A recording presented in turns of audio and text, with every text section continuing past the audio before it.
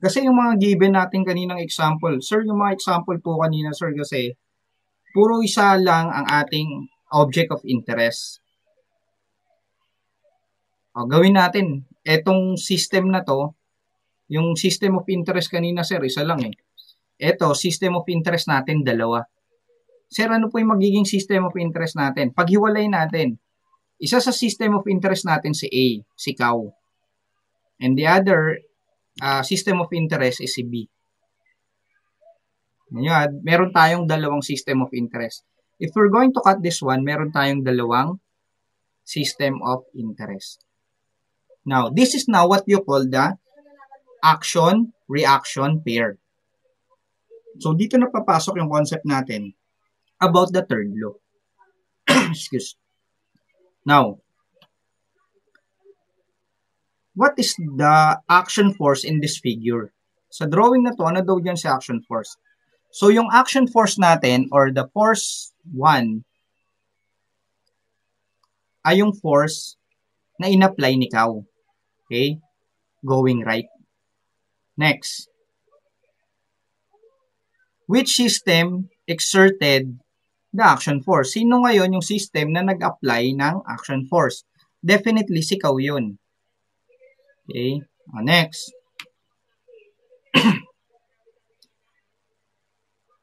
What is the reaction force? So, ano po, sir? Kasi action-reaction eh. Pag may action, meron daw dapat reaction. So, ang action force natin dito will be F2. Okay? Yung F2 po ay si wagon. Okay? Which system exerted the reaction force? So, ang nag-exert ng reaction force dito ay si B. Siya si wagon. Okay? Si wagon.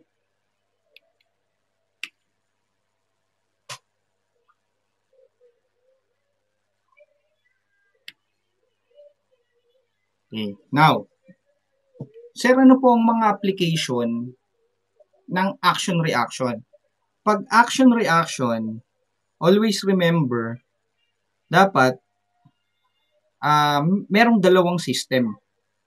Okay? Hindi pwedeng magkaroon ng action-reaction kapag isa lang yung system. Okay? Dalawa dapat ang system. Okay, let us look at this one. Ano yung action? Yun, yung red. Itong red. The boy hits the wall. So, sinuntok niya yung wall.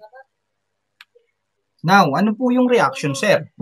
So, sa reaction, si reaction dyan, the wall hits the boy. Si boy daw ay na-hit din ni wall. Okay, we have A and B. So, sa action-reaction, guys, tandaan nyo lang,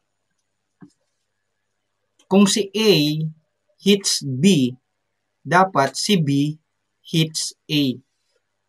Okay, mag-a-apply din ng force si B papunta kay A, while si A mag-a-apply ng force papunta kay B. That is what you call action-reaction. Let us have another example that shows action-reaction. Okay, yun. So, soccer player.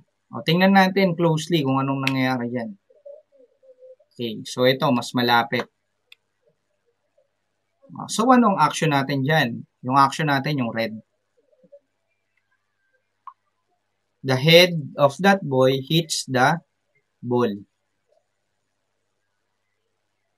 Sir, ano po yung reaction? The ball hits the head. Ito naman, pointing of nose. Tingnan natin closely kung anong nangyari. Now, what is the action? The finger hits the nose. What is the reaction? The nose hits the finger. Next. Another example, guys. Ayan, baseball bat. So, what is the action-reaction there? Action. The bat hits the ball. What is the reaction? the ball hits the bat. Another example. What is the action? A man lifts the barbell. So that is the action. Now, anong reaction? The barbell hits the man down. Okay? What have you noticed about yung mga arrow? Okay? What have you noticed about the arrow? For action-reaction, dapat daw, tandaan nyo may tatlong things na mako-consider natin for action-reaction. First, they are opposite in direction. Balikan natin yung mga example natin kanina. Tandaan nyo guys opposite yung direction. Action, reaction, magkaiba ng direction. Action, reaction, magkaiba ng direction. Action, reaction. Action, reaction. Yan. Next, isa pa, if they have opposite direction, sunod daw dapat, they are equal in magnitude. So, kung gaano kalakas yung force ng isa, ganun din dapat kalakas yung force ng isa. Sir, paano namin malalaman? You just look at the arrow. Kung magkasing laki yung arrow, ibig sabihin, it represents that the magnitude of the force are the same. Siyempre, kung mahaba yung isa, halimbawa, ito si action hanggang dito, tapos ito lang si reaction, hindi sila balance. Hindi equal yung magnitude nila. Last thing that you have to know about action-reaction. Action-reaction acts on two different interacting system. Sa mga binigay natin example kanina, isa lang yun. Tapos nagbigay tayo ng dalawa. Yung naalala nyo si cow tsaka si wagon. Yun, action-reaction yun. Kasi merong dalawang system. Isang system si cow, isang system si wagon. This time, ganun din. Isang system, kagaya nito, yung lalaki. Isang system yung pag-lift niya. Then yung barbell, pag-lift niya sa barbell, isang system na yan. Yung susunod na system, si barbell, mag-apply din ng force pababa. Ganun din to. Isang system si ball, isang system si bat. Tandaan nyo yung tatlo Una, opposite daw dapat ng direction. For action-reaction to happen, dapat opposite ng direction. Pangalawa, equal ng magnitude ang force. Pangatlo, they act on different system. So, dapat may dalawang system. Pag isang system lang yan, walang action-reaction na mangyayari. Okay. Action-reaction forces. Okay, balikan natin. Ang action-reaction forces daw do not cancel each other since they act on two different objects or system. So, sa action-reaction, hindi natin nakakancel yung mga forces. Anong dahilan? Tandaan nyo hindi raw nakakancel sa action-reaction ng forces. The reason is, they act on different objects or system. Tandaan guys, they act on different objects or system. Now, if you're going to look at this one, thank you nga pala sa na tinamad ako mag-drawing Kinuha ko na lang yan dun sa module nyo. Thank you dyan. Ayan, nilagay ko siya para i-credit yung gumawa ng caricature na yan. Okay. What are the action-reaction pairs in this figure? So, merong mga action-reaction pair dyan sa figure na yan na nagpapakita ng action-reaction. Tandaan nyo, dalawang system dapat. Kaya nyo bang magbigay ng at least 6 na action-reaction? Bigay ako ng isa. Ito yung isa ko. Si traktora, yung traktora, nag-a-apply ng force sa rope. Sa rope. Then si rope, nag-a-apply naman ng opposite force kay tractor. Yun yung isa ko. Pangalawa, si rope, nag-a-apply ng force papunta kay man. Then si man, nag-a-apply ng force papunta sa kanya. Okay? Another. Yung traktora, nag-a-apply ng force opposite papuntang left. Si man naman, nag-a-apply ng force papuntang right. So, nakita nyo, nakapagbigay na agad ako ng 3 dito pa lang. Magbigay pa kayo ng 3 pa kasi kailangan ko 6. Pag-isipan yung maigi. Okay. Ito pa yung sakong question. Why do action-reaction forces do not cancel each other? Bakit daw hindi nakakancel sa action-reaction forces? Bakit hindi nila nakakancel yung isa't isa? So, binigay ko na yung sagot kanina. Ayan, oh. Action-reaction forces do not cancel each other since they act on different objects or system. So, kapag dalawang system ang nasa action-reaction, hindi nila makakancel ang isa't isa. Meron talagang mangyayari at mangyayari.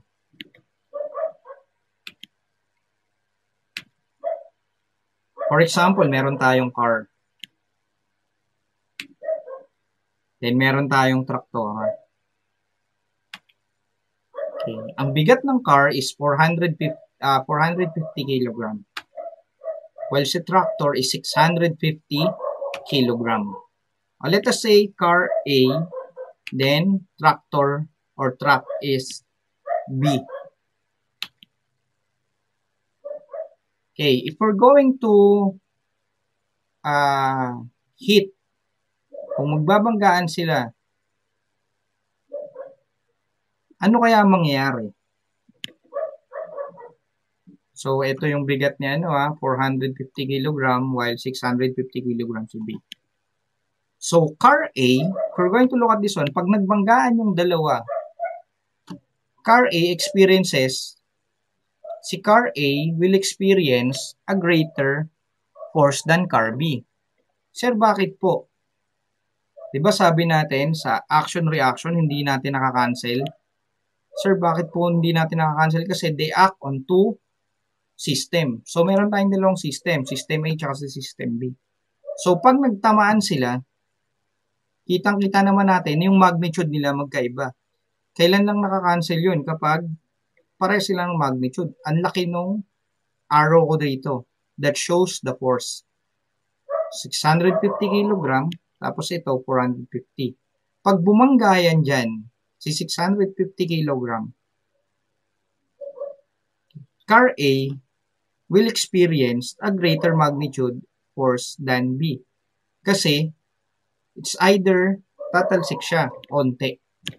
Hindi man malaki, pero onte. Kasi, mas malakas yung force. So, we will have car A experience greater magnitude than car B, if that will happen.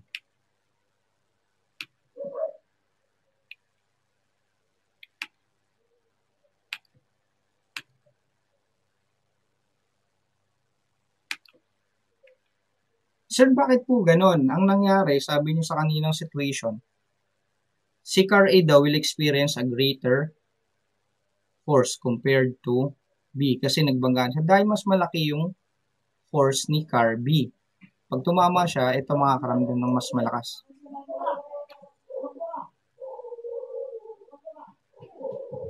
Next. So, si car A, car B. Punta tayo dito. The action-reaction forces are unequal which lead to the greater push to the car. Okay, kasi naging unequal na. Naging unequal sila kaya yung push ay mas malakas. The action-reaction force are unequal which lead to the greater push to the car. So, ang car ngayon tatalsik. Okay?